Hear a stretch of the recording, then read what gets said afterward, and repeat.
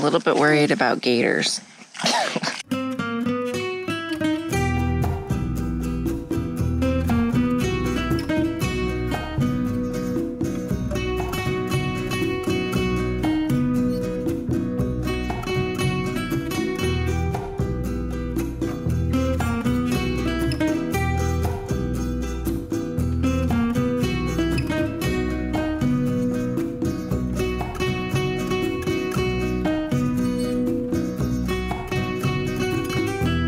Hi, is it filming? So we're in the downtown area of Key West, near the Mallory Square area, and we're just having a lot of fun being tourists today. So today is the day to be a tourist.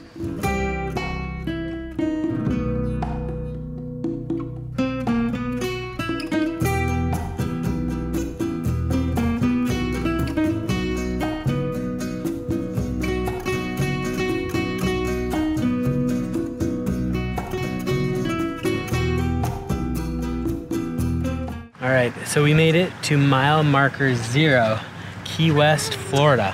0! I don't know what to say about it. Mile marker 0. It's a thing. If you're in Key West, you'll see it's a thing. It's just like all the shops have it, but you know. 0! You're at the end. Let's go get key lime pie. Key lime pie. Good afternoon. This is Kermit's Key West Key Lime Shop, home of key lime pie. This one's coconut chocolate. Coconut chocolate? Coconut and chocolate. Take it out of the... There you go. Mom, do you want some? This is amazing. Highly recommend it. So what is that? Let's go. This is key lime pie, covered in chocolate, on a stick. What? Because everything's better on a stick. They have key lime candy, and it's sugar-free. It tastes so good.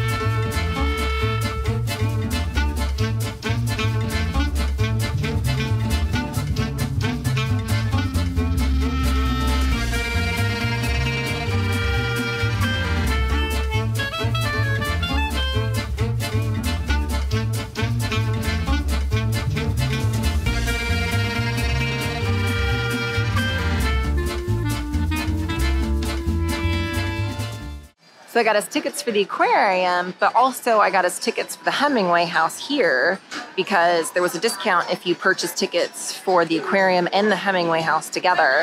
And the tickets for the Hemingway house we can use anytime. There's not a like time limit or anything like that on it. So it's not like that we have to do both in one day. We can do it any time while we're here. So good savings by purchasing them both here versus separately. I touched the horseshoe crab. Okay, guys, so we can actually pet here. Here's a huge turtle crab, and this is a horseshoe crab right here.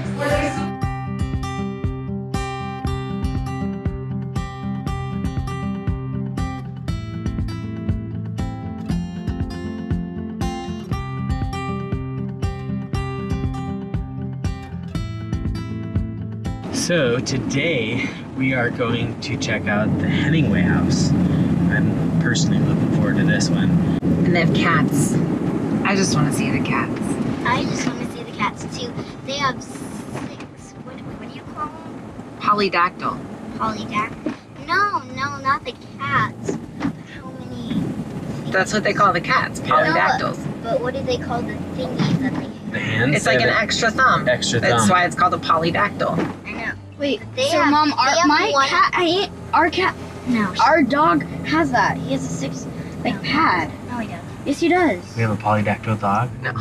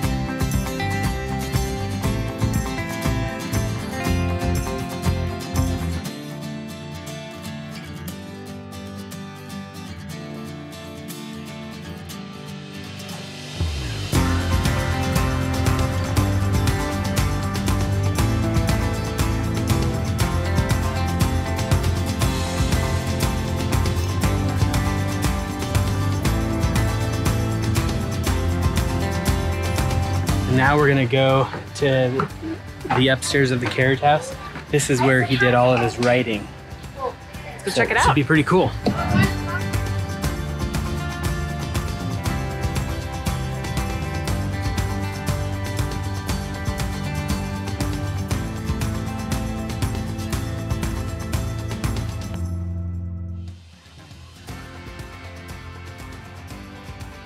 Interesting. This was his creative space. Here about as hot as it is right now.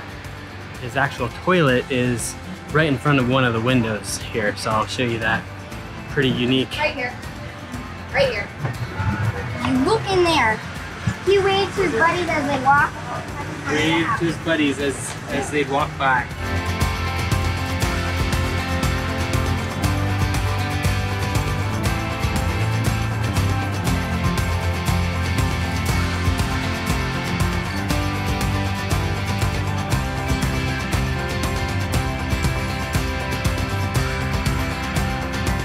Okay, this is kind of a cool little fact. So this is Key West's only house with a full basement. And the interesting thing about that is that the guy that built it didn't realize that you really probably shouldn't put basements in houses in Florida because he was from Connecticut. So he started excavating all of this limestone out of the lower level to create a basement. And so realizing just how strong and how durable that limestone was, he then actually repurposed that limestone to build the structure of the house itself.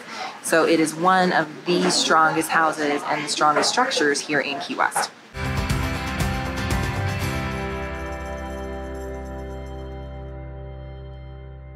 So it was a really interesting just guided tour, and also we walked through ourselves after the guided tour to just be able to get more of the history of Hemingway and the history of this particular property. But probably one of the things that stuck out the most was just obviously the circumstances surrounding Hemingway's death, where he did take his own life, in that there's so many things in his life that were obviously untreated. He had shrapnel in his leg. He had gone through 2 wars as a correspondent. There was obviously a lot of PTSD, things associated with that were just not really known or diagnosed very easily back in the 50s and 60s. And also the fact that he was an alcoholic and then was depressed. And so those things that feed each other, and just kind of really sad that at 61 years old that his life ended, where he probably could have gone on to write more and to be able to contribute more to society had he gotten the help he really truly needed for those particular ailments. So just really interesting looking at all of that, and then, you know, again, wondering how many other people have maybe even had their lives ended early due to things that are totally treatable and that they can get help for to go on and lead productive lives. So today we are going to go On a snorkel trip. Including kayaking and paddleboarding.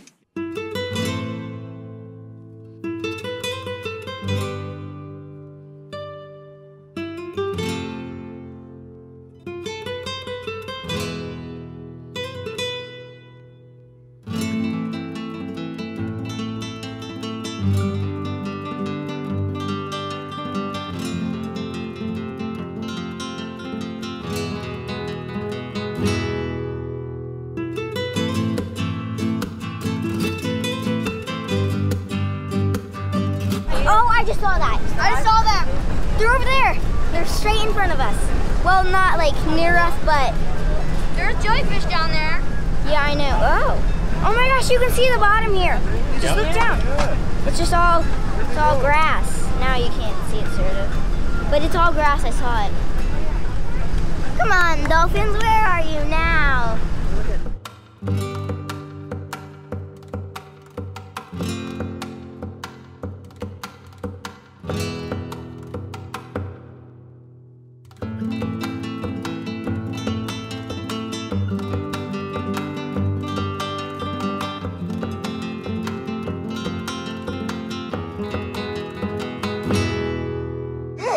Is beautiful. Look. Wow, Trinity, look at that water. I know. That's amazing. So we are going to go first kayaking, and then we're gonna jump on the paddle boards. So kids are having a good time. Wait, I learned how to stand on paddleboard. Watch. Nice.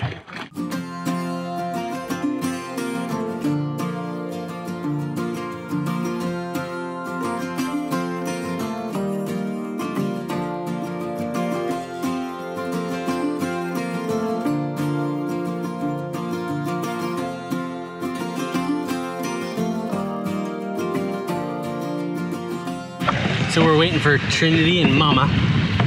They're back there. They got beached, so we're just gonna hang out here, enjoy the view.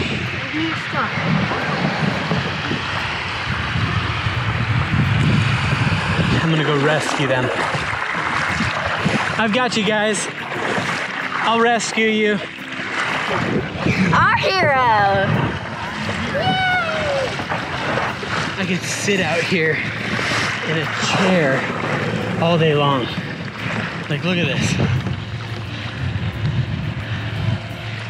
Crazy clear. Watch.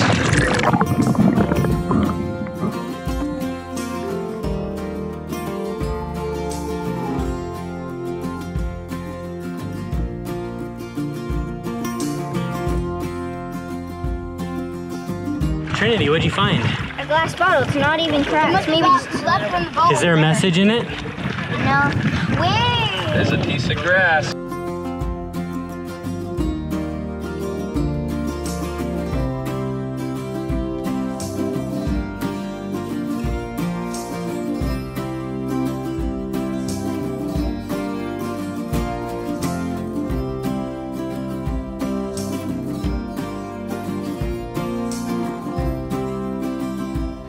So we just got off of our trip with Fury, and that was super fun. We went out to a couple of different locations and did some snorkeling, some kayaking, paddleboarding. It was the kids' first time doing kayaking and paddleboarding both, and they fell in love with both. In fact, they want to get kayaks and paddleboards so that we could do that more often, because it was just a lot of fun. So this was definitely a great company. We really enjoyed our time. The crew was over and above hospitable towards us, making sure that all of our needs were taken care of, that we always had something to drink or eat if we needed it. There was a freshwater rinse, bathroom on board, just everything to make you super comfortable and just to enhance that wonderful time that we had out there on the water. Beautiful, beautiful day, and just enjoying this whole area. So during our time here in Key West, Florida, we have stayed at the El Mar RV Resort, and we'll put a link in the description for this resort for you so that you can have that information if you ever want to stay here. We really, really enjoyed our time here. This is a very, very small RV park. There's only 11 sites. They do have some regulations. You do have to be a certain length to be able to stay here. So there's no year regulations like with some RV parks where you have to have an RV less than 10 years old. There's not that, just a length requirement to be able to stay here. It was an absolute beautiful place. There are 5 spots that are on the water, and then there are some spots that are not on the water. But either way, it's just gorgeous. If you do own a paddleboard, a canoe, a jet ski, those types of things, you can launch them right here at the RV park out into the Bay Area, which is really, really cool if you own those types of watercraft equipment.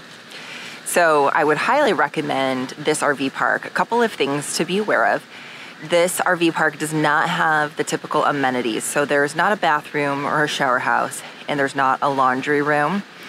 But that didn't really affect us because we use our own bathroom and we can use our own shower, and we happen to have a washer and dryer, so that didn't bother us so much, but just something to be aware of if you do choose to stay here. The rates are very, very reasonable for the Key West area, however. So compared to a lot of the other resort type of RV parks, very, very reasonable rates to be able to stay here at the Elmar RV Resort. It is located on Stone Island, which from where we are staying here at Elmar into like the downtown Key West area is about a 15-minute drive. So very easy to get there. We brought our bikes. You can bike down into Old Town Key West very easily from here also. So just a great location to be, beautiful area. We have palm trees that are right by our site. Wake up every single morning and look out at the water. Just absolutely gorgeous. So we can't say enough. Also, the campground host manager, Fiona, just really made our stay extra welcoming and extra special. She gave us a lot of tips and things like that we would want to do here in the area. She just went even above and beyond, gave us her personal cell phone number if we needed anything, told us to call any time of the day or night, just above and beyond hospitality during our stay here, which of course just made us feel so welcome and enjoyed our time. Ow. I'm a little bit worried about gators. We are at the National Wildlife Refuge. No. It's not a national anything. Yeah, it is, look. Does it say national? Yep. Let me see. Guys, I already got a bug crawling on me. National Wildlife Refuge. Oh. We're just a National Wildlife Refuge. And apparently, and I just got bit by a mosquito. I'm getting back in the Jeep. So supposedly there's gators here. It's a gator.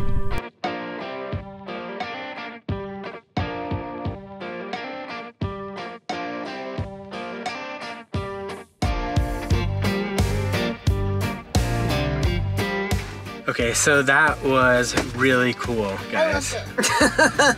I don't think that was cool at all. I was getting bit up by mosquitoes. I liked it. We didn't have much bug spray left. Seriously, I got 2 mosquito bites. There's a mosquito in here. Is there a mosquito in here? There was. There is. There is. Oh, open your window. You got it? There was. I got it. She's got it. Nice. Picture from my wallpaper. I swear, like, Florida's been great and it's beautiful and most of the beaches have been really nice. Most. But the bugs, like, my body has never been so bit up in my life. Now this is jeeping. It's not jeeping, it's looking for little deers.